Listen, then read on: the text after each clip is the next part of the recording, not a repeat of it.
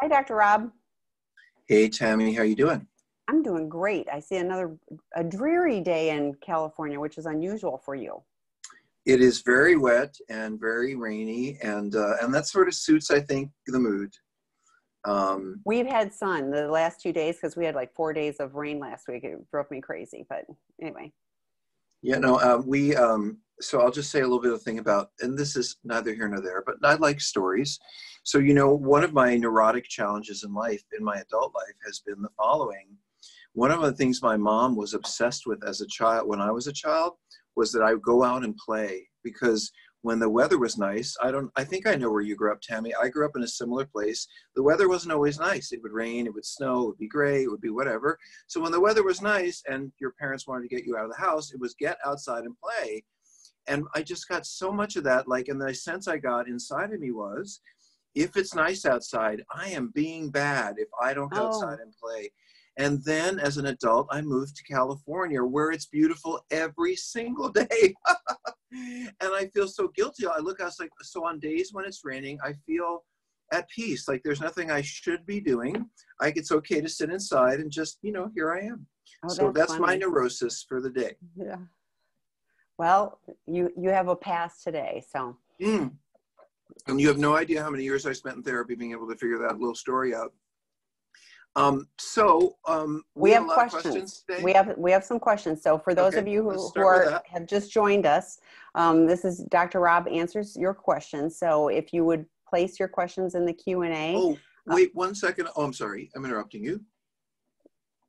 then we'll answer them. We typically run out of time at the end. So if you have a question that you'd like to have Dr. Rob answer, I'd invite you to put it in sooner rather than later. Just before we get started, you put something in the chat for me, and I want to just tell everyone what that was. Please, yes. So I put a link to the Psych Central. Dr. Rob wrote an online addiction recovery resources for use during the coronavirus 19 pandemic. So it's just a list of a whole lot of online resources, including those that are on sexandrelationshiphealing.com that you can plug into. So I wanted to make sure that anyone who gets stuck at home for any period of time can stay connected because, we are very graced in this time to be able to just do this. And we were doing this just for convenience. Now we may be doing this for health reasons, whatever it is. The most important thing for me for our healing on every level is that we don't end up alone. And so what I did was, as Tammy said, every single 12-step program is on there. In the Rooms is on there where there's a whole bunch of other therapists. Did you know Sophia Cottle was doing a support group I did. for Grief. Yes, go ahead. No, for grief. Yes. Mm-hmm. No, we have a friend who's just started a coronavirus group. Oh, no, I did not know For she had one for anyone that. any addict who wants to talk about that. So In the Rooms has, 160 12-step meetings, intherooms.com, but they also have some wonderful therapists like, yours truly, who volunteer there and just answer questions, and we're there every week. So I've noticed that they've really been, environments like that are really making a difference right now when people aren't going out. So Our we were doing colleague, a whole... Dr. David Fawcett, has a meeting in the Rooms as well on Tuesday nights for chemsex. It's one of the only places where chemsex, is specifically for chemsex. It's not just for sex addiction or just for, So alcohol and sex, alcohol and relationships, cocaine and all of that. Yes, yes. Okay.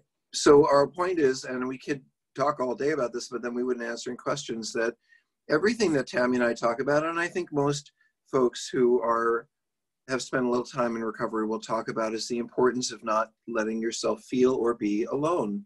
This is not a pull up yourself by the bootstraps moment. I don't think most days are, but right now things are a little challenging. And, I think it's a really good time to remain connected with safe people. I have to say, there are those people I've talked to who just, well, let me tell you what I'm worried about. And I just thought, no, that sounds like TV. I don't want to listen to that. I just want to know the facts and then go on with my day. So do as much caregiving as you can do, and then make sure you're filling yourself up with lots of connection. And as I said, Tammy and I have made that available. Really, I published it online as a blog for anyone who's listening and does not have access. Psych Central, PSYCH Central, CENTRAL.com is where a lot of my blogs are. And this particular one is about the virus. My other blogs are on Psychology Today. Anyway, thanks, Tammy. We want to go to questions? Yes, we do. Cool. Can you talk about withdrawal? I haven't acted out in 3 months and I'm not having cravings or urges, but also have been fairly focused on life stressors as well as stabilization and beginning recovery. See a CSAT twice a week, workbooks, SLAA, afraid it may attack with a vengeance when the dust settles. Well, and what do you think this person means about attack? What's going to attack with a vengeance? Just the withdrawal, like cravings. So I'm not experiencing cravings because I'm really focused on recovery. Okay. But is it going to come up and bite me? Okay, so there's 2 pieces to this. One is what we call the honeymoon, which is it's not unusual for people who get it. And you're really smart, by the way. This is a smart person, because most people, it's not unusual. You go to some 12-step meetings, you go to a therapist, you find a group, you read a book, and you think, oh, wow, I feel better. This is great. I know what I'm going to be doing. And a lot of the pressure and anxiety that leads and drives the acting out goes away. And we call that kind of the honeymoon. And it's a wonderful thing in terms of having the freedom to not feel so compelled to drink or use or sex or whatever your addiction is. The problem is if you get fooled into thinking that that means you've been cured, because that is actually a gift to all of us. That's the time when you really need to dig in and make sure you're growing recovery relationships and you have people to call and routines for calling people so that when you are struggling again, and you will be, those routines are in place. And let me say what I mean by that. You know, all addicts know that one of the things they're supposed to do is reach out to people. The problem is a lot of us don't think about really doing it until we're in trouble. And then we have a lot of things to say to ourselves, like, oh, they must be busy, or they won't have time for me, or they won't know, you know, and if we're not regularly already practicing connections, we have every reason to want to avoid them when we really need them. So, we can't make enough friends in recovery, really meaningful relationships in recovery. There's another part of that question I want to say, oh, what is withdrawal? So let me just say what that is. And Tammy, I'm just doing me to dominate tonight. I just have some thoughts here. So I really do think I understand what withdrawal is for a sex or a porn addict. And it is an emotional state of longing. It's a sense of unfulfilled desire, of I wish I had, I wish. It's kind of like, even if you're in relationships, you feel distant, disconnected. And really, this is the flip side of what dopamine does. When we really jack up our dopamine system, we're flooded with, and with anticipation and excitement and looking forward to things and being excited about the sex and the affairs and whatever we're going to go out and do. The opposite of that is like this kind of, oh, wow, I wish I had, and I don't have, and there's nothing, this sort of emptiness. And I think what our job is during that time is to fill that emptiness with little teeny pieces of making ourselves feel better, whether it's, you know, depending on who you are, going out and playing a ball game, getting on here, doing something with a friend, going to the meeting. This is also part of the learning curve, is that, you know, I'm never going to feel the same way I did as I did when I was acting out on a bad day. On a bad day, like today isn't such a great day, you know, I can imagine that acting out would take me in a second to a whole other place where I could be for at least half an hour or half a day. It doesn't help me deal with reality. But if that's what it took to get through reality as an addict, it's not like my needs have changed. I just need little teeny pieces of getting the, you know, if I'm afraid, I need to touch base here. I need to call this person. I need to practice some mindfulness. I need to take some breath. I need to take a little bit of everything and bring myself to a better place. That's not the same as acting out. I will still have some anxiety and be uncomfortable, but I don't have to run away. I've put a whole bunch of pieces in place that are my foundation. And the longing and the I wish, and that is your body withdrawing from the drug. Yeah, and I agree with all of that. But what I really hear is that you're doing a lot of things to stabilize that. And so I don't know that it'll be this giant thing that comes up for you, but you will probably have moments. And I call them the always and nevers, you know, and where it's like, I'll never be drama queen. I'll never be able to do blah, blah, blah, blah, blah, and I'll always have to, you know, and like, I've learned really, you know, like just stay in the moment, and I don't have to deal with all of that. And you're doing lots of right things. So you're here. Fantastic. But, you know, so you may have, well, I'm 100% sure you'll have some niggling moments and things like that. But as long as you're aware and you're doing things to, you know, go to another meeting, go, you know, call your sponsor, do whatever it is you need to do. Like those feelings, while uncomfortable, you know, are temporary. You know, you can do things to mitigate that. So, and you know, you're here. Great. So hopefully that's helpful. So I'm a SLA and other process addictions female, about 6 months into recovery. I suffer from chronic depression and anxiety. I am dealing with normal life situations better, but my depression sometimes gets the best of me. I have a difficult time making myself do things and sink into avoidance most of the time. It is proving difficult to deal with depression and addiction at the same time. Some days it takes all I have just to get out of bed and take care of my son. I want to ask if there is anything to beat this depression and addiction combination.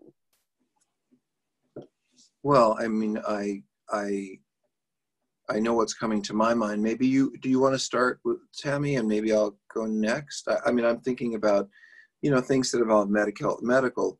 Oh, I absolutely, I mean, there's depression, like last week when it was 4 days of rain in Arizona, I had, you know, I was absolutely on my gloomier side. That's she me. was. I was. Deal with it. I just don't cope well with, but I know, but it's not that I can't get out of bed. So to me, this seems like you need to be seen by a qualified professional that understands addiction and depression. You know, you may need, you know, some sort of medical, and Dr. Rob is way better versed at this. So I'm going to turn it over to you. Well, no, I'm just going to talk personally. Like, I have major depression, and I'm glad to say that there were times when, look, there are times like these last few weeks, you know, we have some concerns in the larger world that we're all concerned about. I'm worried about family and friends and all of that.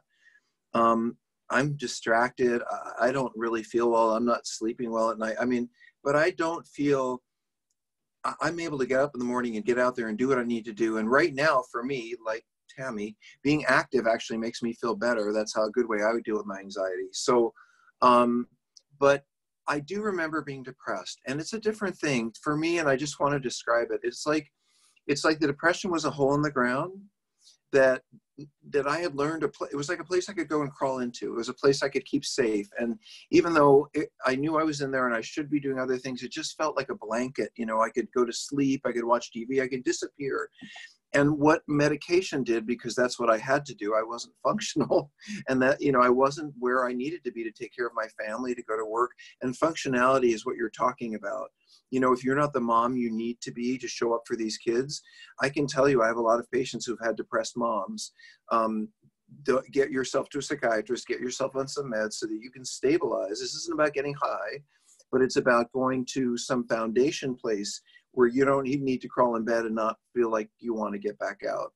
And by the way, if you have kids, and I don't mean in any way to shame you, but I will tell you what kids go through with depressed parents is they just start thinking about, gosh, what can I do to make mommy wake up? What can I do to make mommy smile? You know, and that's not what you want your kids to be focused on. Yeah, depression can be fixed, and really, in today's world, it's not that big a deal. Take care of yourself. Well, and there's lots of meds. So I'm way less versed in this than Dr. Rob, but my experience is that if you've tried something before and it didn't work, don't give up. There's other things, other doses, other medications and things like that. So, but I really do encourage someone that understands addiction, because I think having that framework, you know, for a professional that you see is important. So let's try this, Tammy. Okay.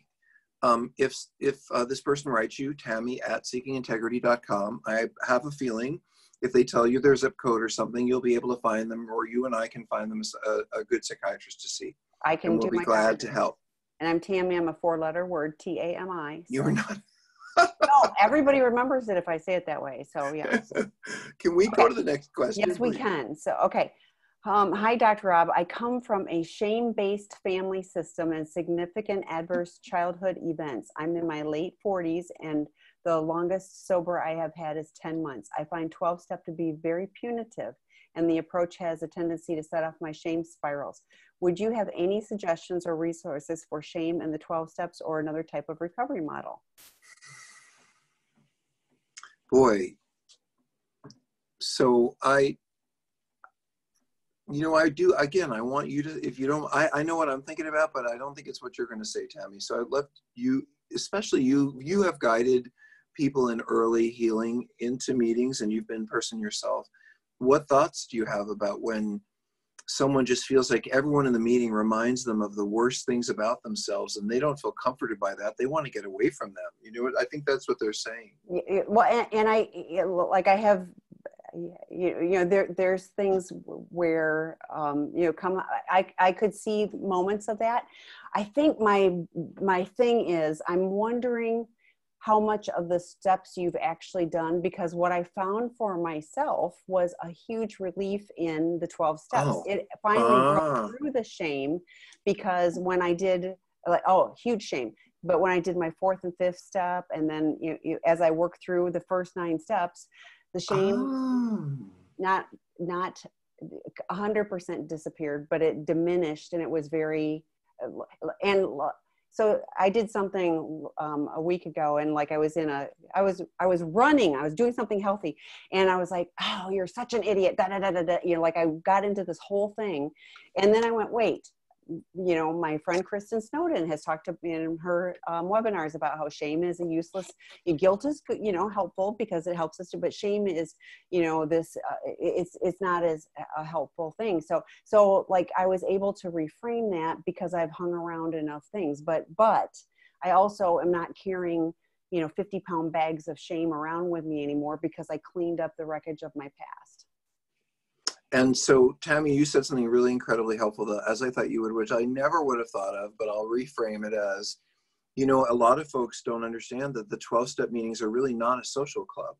They're not like a drop in and hang out and get some support and a couple of pats on the back, well, these plays, elbow bumps and leave. Yeah. They're not just a place to go dump a whole lot of information and feel better. Oh, good, I'm glad I got that off my chest and people still like me. They're really a place to go to work. And all of the other things, the support, the nurturing, the validation, the connection, they're all there. But in a sense, they're all really there to support the work. And the work is the writing, the exercises, the self-reflection, the talking to people, pouring your heart out and crying about your history and going through it with real life people. And so I agree with Tammy that, if you can find someone who's safe for you or safe enough, to have a cup of coffee with, to talk about this with personally, in some way, then it would be really helpful to talk about just doing that piece of it, doing the work. There is something else, I didn't want to bring it up immediately, but I'll just say this, that that depression and shame are very closely aligned, and it's not unusual for people who, and I'll give you an example. And again, I want you guys to understand when I use myself in this example, I'm really not like trying to sing my own praises or tell you that I am an example for anyone else. I'm just trying to fit in some example that might make sense and broaden it for you. I mentioned earlier that I had struggled with depression, and I did when someone in my family died, and I just really, really struggled for a while, and I had to go on medication.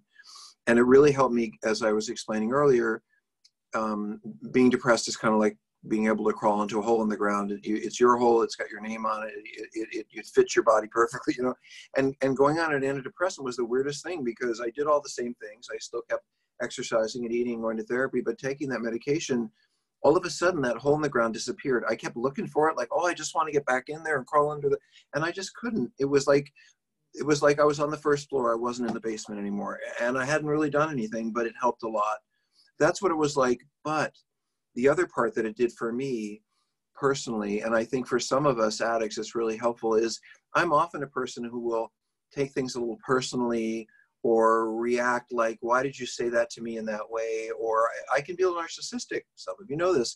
And part of that means really reacting to things that really aren't personal. They're really not meant about me. And if I just thought through it, I would probably see that. And one of the things for many of us that an antidepressant can do, and no, Tammy and I don't make any money selling medications at all. But one of the things they can do is kind of give, well, they did for me, was, and many people I've worked with, was when I felt like something bothered me, like if Tammy said, you know, I don't want you wearing any more hoodies on the show. I think you really need to dress a little bit better, Dr. Rob. Instead of saying, well, screw you, Tammy, I don't give a shit what you think because what I want to wear is what I want to wear, which might have been something I could have said in the past on the wrong day. Hopefully not in that way, but still. Instead, I can take a moment and say, oh, I bet she didn't mean that I look bad or that I did anything wrong or that she's just thinking about how well we want to present ourselves. And I have that moment, and antidepressants can do this, that moment to not take things personally, to not feel ashamed, to not collapse into myself and into my shame, which can look like depression. And so I'm also offering that may be another, you may also want to go see a doc and get a medication evaluation because you want to go on those meetings and feel connected, not disconnected. And I'm also curious. So I put a link because our dear friend Charlie Rizian was gracious to go through her really unpacking what the 12 steps are, because it really is, you know, doing the work, you know, that the 12-step program is. It's warming a chair is great, connecting and all of that. It's hours of stuff. But it is, yeah. She did all 12 steps, and she went word by word. And I've been around a long time. I've said those. I can quote them from memory, but you know, to unpack it and have her share that was really meaningful for me. So I really appreciated that. But I was also thinking about, you know, like Dr. Rob just said, you know, Tammy, you know, what do you mean by the hoodie thing or whatever? You know, I think one of the things, if you're getting triggered by people, you know, it would be okay to go up to someone and say, when you said that, what did you mean? You know, here's what I felt like I heard or whatever. Like, have the conversation. If it's something in the readings, I would invite you to dig in and look into it more and find out what the meaning is behind it, because trust me, all that stuff has been, you know, analyzed a zillion different ways. And it isn't meant to make us shameful. It's to help us work past the shame and, you know, be connected and not have to be triggered and use again. So something about the 12-step thing you said is up there on YouTube. By the way, we're working on developing a Seeking Integrity, I think is what we'll call it, YouTube channel, because we have so many hours of different people talking and educating. And I do want to go back on Charlie Rizian's.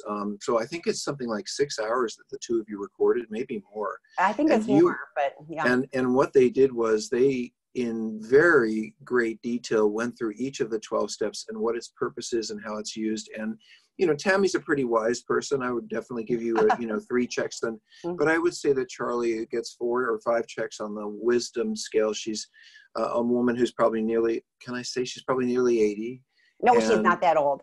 And has such an amazing recovery story. And her spirituality is very profound. Anyway, I asked her if she would please take the time. She did this for free. And if you want to do the work and get the insight, but with a little bit of saucy love on the side, I assume you guys had some fun doing it. She's a delight. So yes. And there, of course, you know, again, we don't charge for any of this. This is all service. I try to grab a friend who's, you know, I think is amazing and say, can I record you? Can we get, you know, all of that?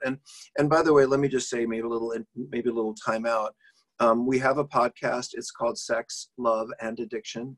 And the reason I mention it, it's not just a vanity podcast. That's what we call them out here in Hollywood, vanity podcasts. I'm a chiropractor and I have a podcast. No offense to chiropractors. Yeah. But this is a little bit more than that. We've had, oh my God, we're getting, I won't say close to 500,000 downloads, but not too long. Probably during this, we're over 300,000 or 400,000. You were at 335,000 when I checked last week. So. And so it just means that a lot of people are finding the things we're saying useful. And it's not me and Tammy that much, although we do show up. It's me with a whole bunch of professionals who you might not have heard their names, but if you run around and go to conferences for psychotherapy and addiction and infidelity and sexuality, you would run into all these people. And since I speak at a lot of conferences, they were willing to go on the podcast. So if you're interested in sex, love, and addiction, it's another thing we give away for free. And as Tammy said, there's a gay version. There's a Sex, Love, and Addiction, the Gay podcast with Dr. David Fawcett, who talks about LGBTQ issues in recovery and all of that. So questions. Yes, we have more questions. So this is going to be interesting for you. How long do you suspect everything will be closed due to the pandemic? Well, I guess it depends on what do you mean by everything? And right. So I think grocery stores will be open, and I think that pharmacies will remain open, and I think all important services like medical care will be open. I think that it will be 3 or 4 weeks before any of us are going to the movies or the mall. Because this isn't just what happens in one part of the country. What's happening in one place, well, it may be happening in another place a week later. And so there are going to be some global rules, and then there are going to be some regional rules. So some places may get more freedom quicker. Like if you notice, in China, there's a lot more freedom and a lot of freedom from the virus, because for a while they really clamped down. But they clamped down in parts of the country, not everywhere in the same way. So there'll be parts of the country that will get closed down and be very shut down. Other parts that will open up, and it'll be kind of like on the freeways here in California, and I bet in Arizona, they call it an inchworm. It'll be kind of like an inchworm. But I think that this is going to be an opportunity for a lot of gratitude to be able to connect online like this for everything, for emergencies, for grandchildren. Believe me, every boomer I've ever met is now going to finally get tech savvy. I think that we're in for a difficult time, and there's no way around that. And I'm just so grateful that I'm not alone in going through this, and that none of you are tonight. So the next question, is it normal to feel imprisoned when your spouse tries to set boundaries to keep one from getting triggered and acting out? So there's 2 questions in there, and I want to try to pull them apart. It's not your spouse's job to make your life, to put, to kind of throw tacks in your way so that you don't end up going down that path, or this one. It's not her job to try to, so you may, now there's a couple issues here. You may feel that she's doing that, and she may not be. So there's a couple of things. There's your wife's boundaries, and her boundaries may be, I want you home at this time of day. I don't want you looking at porn. I want to be able to check on your phone and see where you are. I want to check and see who you've talked to. Those are not there to imprison you. Those things are there so that she can begin to feel safe and decide whether to love you or kick your butt out. So she is trying to find out what's true and what isn't. And since you have been lying to her, her setting what we would call boundaries, meaning I want to know this, I want to know that, I want to see this, I want to see that, is simply her really trying to still work it out with you on some level. Because trust me, if she didn't want to work it out with you, she wouldn't give a poop what was on your phone. She'd be out the door. But the other piece is that what keeps you sane and sober, what keeps you from going to porn or anonymous sex or affairs, that really isn't anything your wife can help you with. You have to figure out who is the friend, what is the group, where is the support, what is the writing. And it's fine to tell your wife what's working and what isn't, but it's not her job to set that up for you. So, I feel like there's some couples issues here. This is a lot of reason why I think 1 or 2 couple sessions, not like a whole lot in the beginning, but 1 or 2 couple sessions. Tammy, I've actually said this. I'm going to take some credit for this. People have said, is there any place for couples therapy in the beginning of this work after some spouse has found out a lot?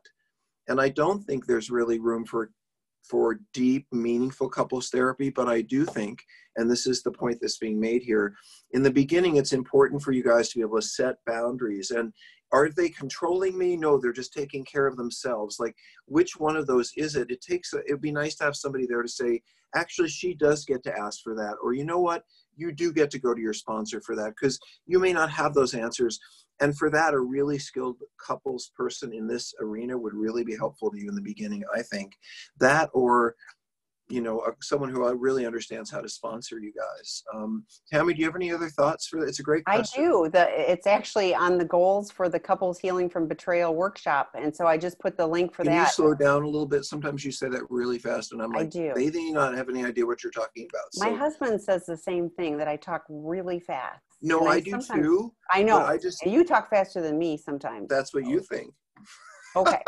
We both talk. But anyway, let me have take workshops. A breath. Yes. I put a SI. link in for the Couples Healing from Betrayal workshop. And one of the, on that link, you'll see the goals, which includes communication skills, but it talks about establishing and implementing healthy boundaries. And that's for both of you, and for the relationship. So it's a great workshop. It's limited to 4 couples. Happy to give everybody information. It's on hold till April, or May, I think is the next one. So we're on viral hold until May. So, you know, but I think what Tammy's saying also, there are meetings called Recovering Couples Anonymous. And I think part of what I'm hearing Tammy say, or I want to read into this, is that if you are a couple and you can get around other couples who are dealing with this, like, for example, Tammy, do we have any groups online that are for couples together to come and ask questions and kind of like to get, you know what I mean? Yes. And I think the various webinars are great. I think John Taylor's Rockin' Relationships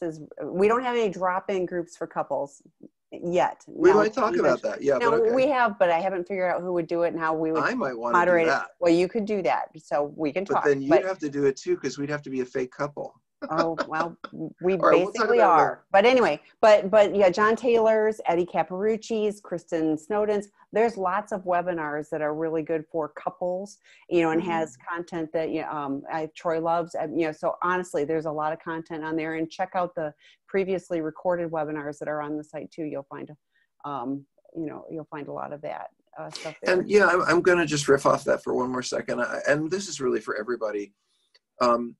When we do a particular podcast, we never know which one's going to have meaning to you. But if you guys are riding in a car, if you guys are, or one of you says, you know, I wish my husband could hear that. I mean, that's why we did this. I mean, there's one of my favorite podcasts is with this gentleman by the name of Stan Tatkin. I love that one. Yeah. T-A-T, and he talks about the meaning of relationships and why if I was either a member of a couple, I would want to like hear that with my partner, because it really helps explain boundaries and what a relationship is really for, other than taking care of our kids and money. So, and that isn't even just about addiction. That's I'm gonna have to change my plans, but that one's I've told any couple. Yeah, I think you look like you're being grilled on a detective. You look like you're on a detective show. Okay, now it's all different. Yeah, I'll change the plans in a second. So you ready for the next question? Yes, ma'am. Okay. What should the spouse expect when their partner is at Seeking Integrity Los Angeles? That's a great question. And I'll check my blinds. Okay, I don't know. So there are different ways to look at this. One would be, what does a spouse expect from, how do I explain this? Let me go a little bit further back. So first of all, when I look at a couple where one person is an addict and they've been actively acting out and the partner is not been acting out, but maybe they haven't known, or they've been compensating, or they've been hanging in there or whatever, I really don't look at the partner as being sick. I don't look at the partner as having a problem with addiction.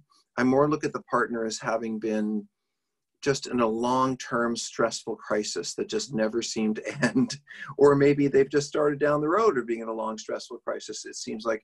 But what you guys is different. What you all need as partners is different from the addicts. You all need a lot of support, a lot of guidance, a lot of education, a lot of validation, a lot of reasons to stay or go, or whatever works for you. You need help learning the truth.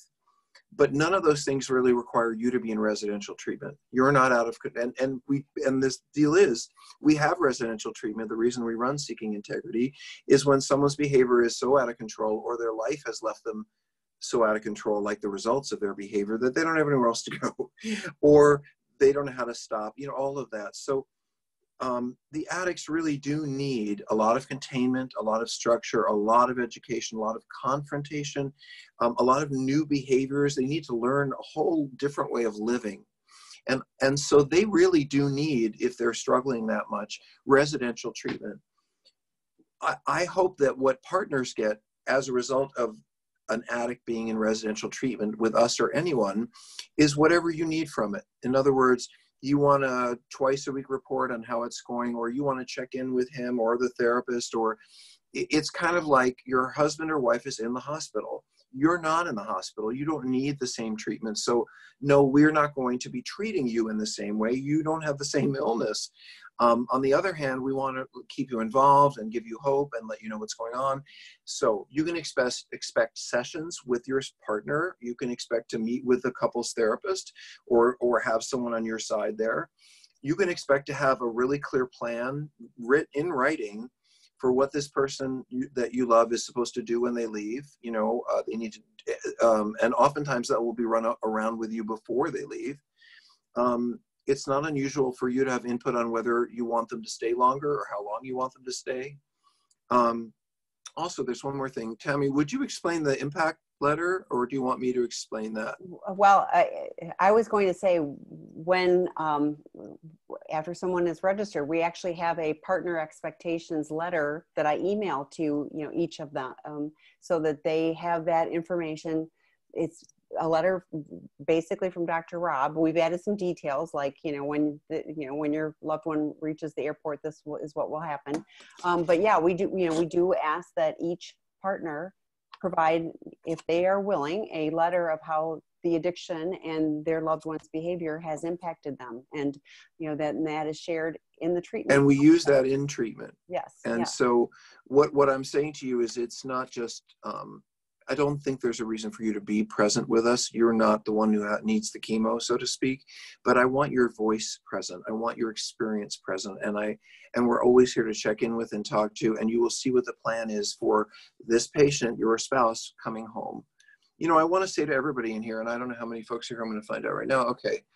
I'm going to tell you that, Tammy will often say to me that I say things that people don't want to hear or they don't like to hear. It's not that I'm not wrong. It's just that not everyone's asking me to say it. But I'm going to, around the issues that we treat, these issues that I have treated for 25 years and written 9 books about, I just want to be really clear with everyone in the room. In case you're not clear, those of us who are addicts and struggle with sex and porn and love addiction and all the related issues, we have emotional problems. We don't come to this just because it's like just an addiction and the addiction will get cured. There's a lot of stuff underneath that. We are people with a lot of issues. And whether we present them on, oftentimes we don't present them up front. We look pretty good up front. Maybe some of you married us or married that person.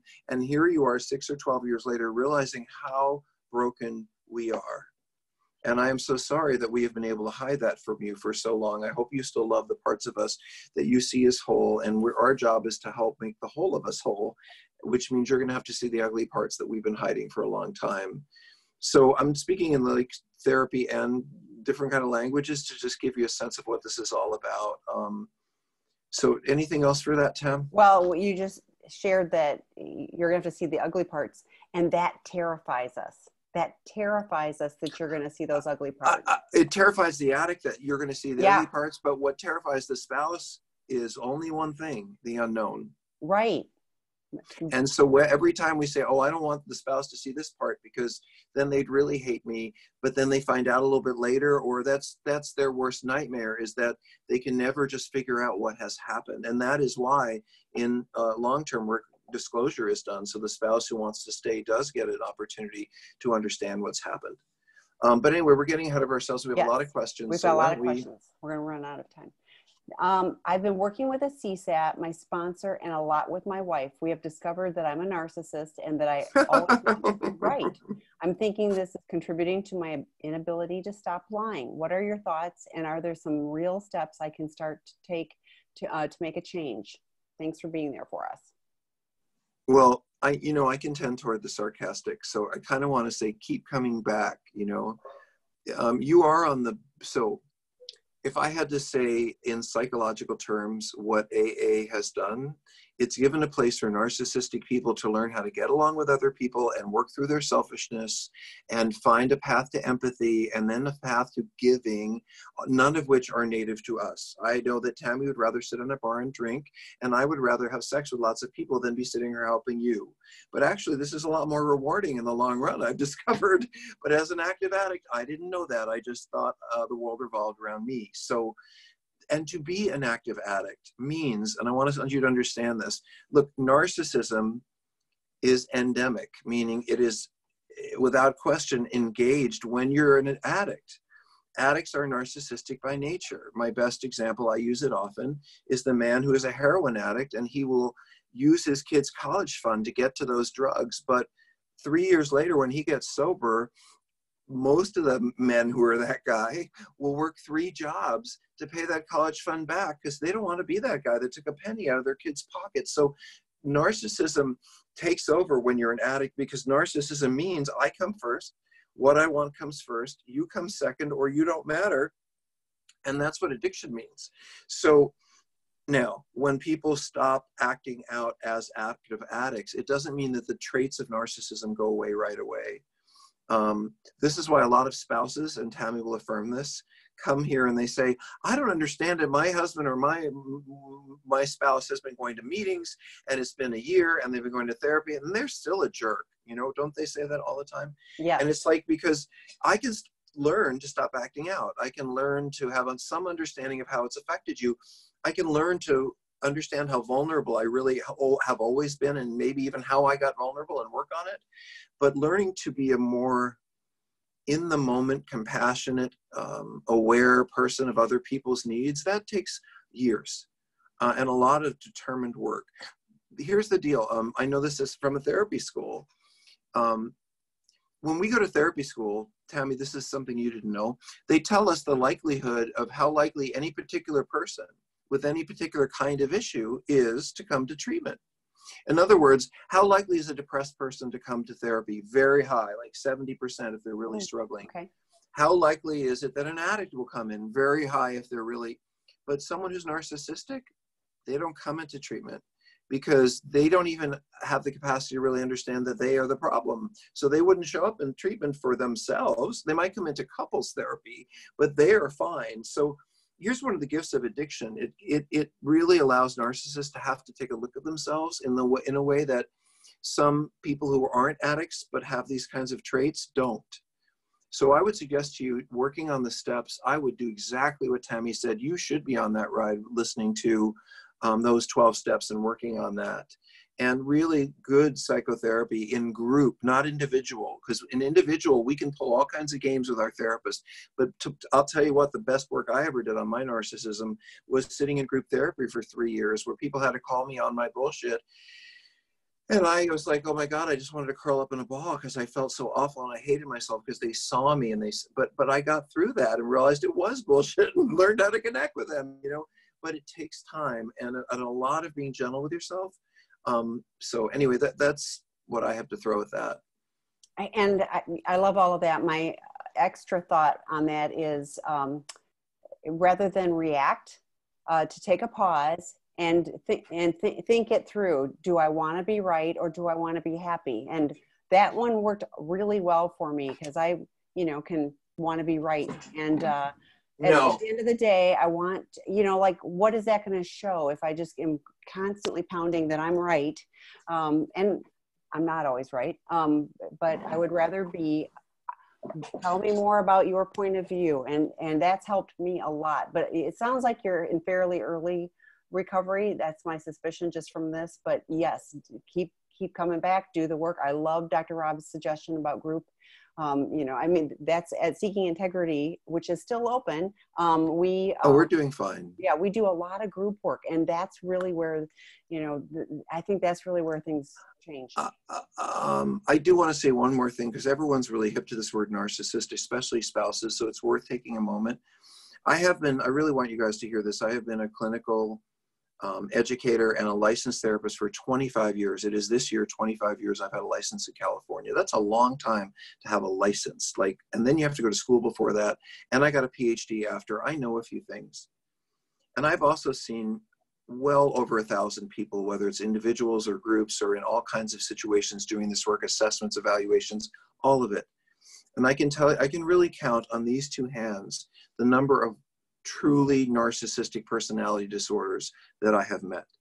And I would say about this, maybe just a few more for borderline personality disorder. In other words, people have all kinds of traits of what I would call vulnerabilities that we show. You know, when I'm anxious, when I'm angry, I can not give a shit about you, and I'm going to honk my horn, and you know. But when I'm in a good space, I would never want to disturb you, you know. And some people are able to think ahead and not honk that horn, and some people, when they're anxious, they're not. And so when under stress, we can be more narcissistic, more demanding. We used to turn to drugs or sex or whatever to feel better about that. Dealing with your own needfulness and narcissism is a part of recovery. It's not one we talk about openly when we say go work the steps and go to meetings, but really we are talking about a lot of recovery from self-obsession. It's all throughout the literature of the 12 steps. I did want to hold up this little book that when I'm having a bad day, I try to remember to read. And it's not even that it's such a great book, it's just what the title is, because Tammy and I, well, more me than Tammy now, I tend to want to say something that's really right on the top of my mind, and that always isn't the best thing to say. It feels really good in the moment, I have to say. Anyway, let's move on. We have more, and it's the next one has narcissistic. I know, and I'm hungry. It's almost dinner time. Well, we've got lots. So I read about narcissistic parents and the effect they have on sex addicts. I'm sure my parents were, which pushed me to an overachiever in certain areas of my life. In addition, I'm going to slow down. In addition, I developed this sense of things are never good enough, or I want more, or never satisfied. Are these events or actions that set the stage for my sex addiction? So I'd be curious just to say what this person read, what they're referring to by they've learned. Like, is that something I heard in a 12-step meeting, or meaning that you're dead on, that for men in particular, there are forms of us having to give ourselves up emotionally to care for our caregivers. You know, I mean, I have stories of my own, but I think a more famous one, like Tiger Woods would, if you read his books, you know, I don't know if he's a sex addict or not. I've never met him, never been in treatment with him. That's true. But when you read his Tiger Woods story, you know, this was a guy whose father wouldn't look at him if he had a bad golf swing that day. I mean, everything depended on him doing it right. Now, that may have resulted in an amazing golfer, or maybe he would have gotten there another way. But what's more important is that that's a child who learned he was only worthy of his father's love when he did what his dad wanted. And, you know, that wasn't a kid who got picked up and cuddled when he had a bad swing. And so in that way, all the way to people like me, I had a mentally ill mom. She turned to me to figure out what she was going to do next, you know, when I was 4, but that was my job, you know. So, but in every way, for most of the men I work with, there has been some early disruption in dependency on a caregiver that leaves us feeling more grandiose, more important than we really are. Because, you know, think about this, by the way, narcissism comes from, problematic narcissism in adult life in part comes from a child learning to believe that they're more important than they really are. Like for my mom, she so depended on me emotionally that I think I felt like I was a grown-up when I was 4. But really, how much control did I have over my mom? Probably not a lot when I was 4, but she made me feel like she needed me for everything. And that kind of sense of, wow, I must be really important. I'm more important than, you know, mommy is, or mommy can't do anything without me, is really, those are the seeds of the grandiosity that leads to later narcissism. The other piece is the unmet needs of the child who's so busy attending to mom or dad that there's nothing going on for them. And they don't learn to play. They don't learn to be creative. They don't learn to just hang out and have fun, because life is about doing things or pleasing others, not necessarily about figuring out what you need or you want. And then when you feel really empty, you go grab what you need or want over there somewhere. You drink it, you smoke it, you whatever. So, and I just want to point out, when people call looking for help, you know, I talk about, this is the underlying stuff. is what we address in treatment. We're looking to help with all of those things. So, you know, that, like Dr. Rob just said, you know, I did all these things to try to soothe myself or, you know, escape or whatever, but it's those underlying things. So I invite you to get great help to address those things. Well, I want to say something about, you know, being mature as a treatment place. I just want to say, I just realized this, Tammy, and this is going to sound really snooty. So is it okay if I sound, how many people are here? Okay, I'll sound a little snooty. Like, I've been doing this work a really long time, and like recently we've had a couple of folks here and there who, over the last 6 months, 4 months, who just, they were so preoccupied with their own issues that they really couldn't focus on treatment. Either they were so angry, or they were so depressed, or they were so, you know, whatever the issue was. And God bless those folks, you know, I really wish them well, but I want, in the environment we're working in, for people to be really ready to do the work, because that's how, when we can, you know, being, I think, working at this level of expertise, and maybe that's some of what people hear. I don't know, maybe people hear just blah, blah, blah, blah. But if you hear anything in here that's useful, like, this isn't how average therapists talk. This isn't like when you hear sexual issues and early attachment and trauma and childhood and mental health and medication, and we're thinking in very high level in the work that we're doing. And in a way, I feel, Tammy, like that's the level I want to aspire to with our clients. There's a million places, I think, for people to go when they're just like, they're going because somebody made them do it. But I'm really interested in working with folks who want to change their lives, you know, and I think that's what's inspiring to me about it. But I guess I'm being a little arrogant. You know, I should want to work with everybody, but I worked with everybody else for years. You work with the people that come, and many of them do get to that place where they get it and want to, even if they come a little reluctantly because they're mostly doing it for someone else. Many of them. Oh, well, that's okay. As long as you're curious, as long as you wonder, as long as you're not just saying, I have no part in this, it's all their fault that I'm here because they made me come. That's just, you know, I can't really do a lot for anyone in that situation. None of us can. But you might go to therapy and your spouse thinks, oh, at least they're going to therapy, and you know that you're just bullshitting them. That happens. So we have a couple more, and we started a few minutes late, so I'm going to hold you to that. So, no, stop whining. Okay. Thanks, Dr. Rob. You are helping from December, escaping a destructive relationship. Thank you for your wisdom and effort. My question is, I am an empathetic person, and is it possible to take over and feel someone else's emotions?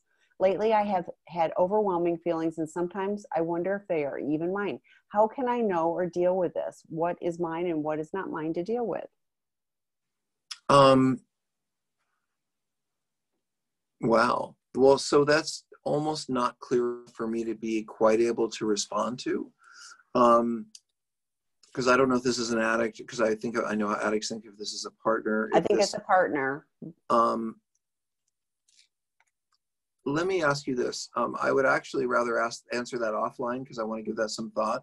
There's another question I saw, if you wouldn't mind answering, and I promise we will respond to that one. Okay. There's a question about someone who says they're teaching at a university. Can you read that? I can, but you got to promise to do some of the other ones too. I will go back to it. Okay. I teach at a university. I'm coming to terms with the fact that we will be online for the foreseeable future. I rely a lot on my students and my colleagues for social interaction. I'm a single woman in SLAA. I'm feeling really anxious about the isolation and feel like these are right conditions for acting out and relapsing, which I don't want to do.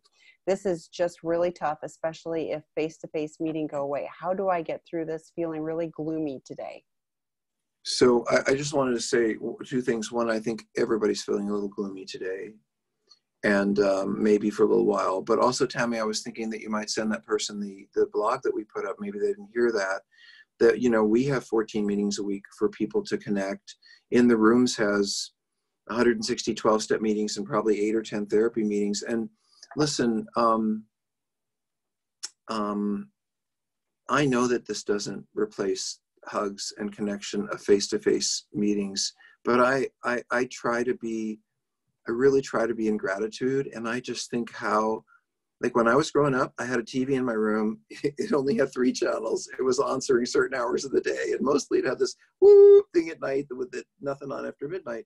We can connect all over the world any time of day. And And I understand your loneliness and fear. I would just lean into the fact that here we are right now, and in an hour there'll be something else and something else and somewhere else. And that's why I put that blog up, to let everyone know that this is not the end of connection. It's just a timeout from hugs and kisses and the closeness that we all want.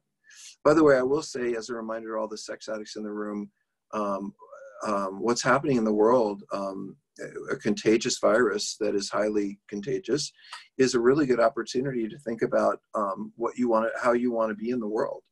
And do you want to go out there and share something, or do you want to give something? Do you want to, I can't think of, I remember, Tammy, the rooms of 12-step meetings were very full in the 90s because people were fearful of getting HIV. And I hope that these rooms are full because you guys and ladies don't want to go out there and bring something home to your family that you don't even know you have. So this is a great fear-faith moment.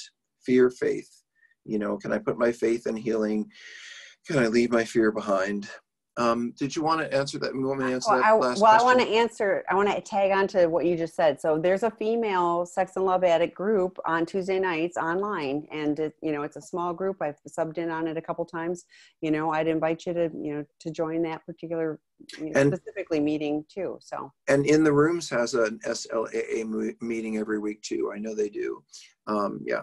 So I listened to your podcast with Eddie Caparucci, and I ordered this book right away. I realized my addiction has everything to do with my childhood trauma, chaotic alcoholic house. I see an ASAT every week for my addiction, but I'm wondering if he will be able to help me deal with childhood trauma, or if I should look for a dedicated trauma therapist.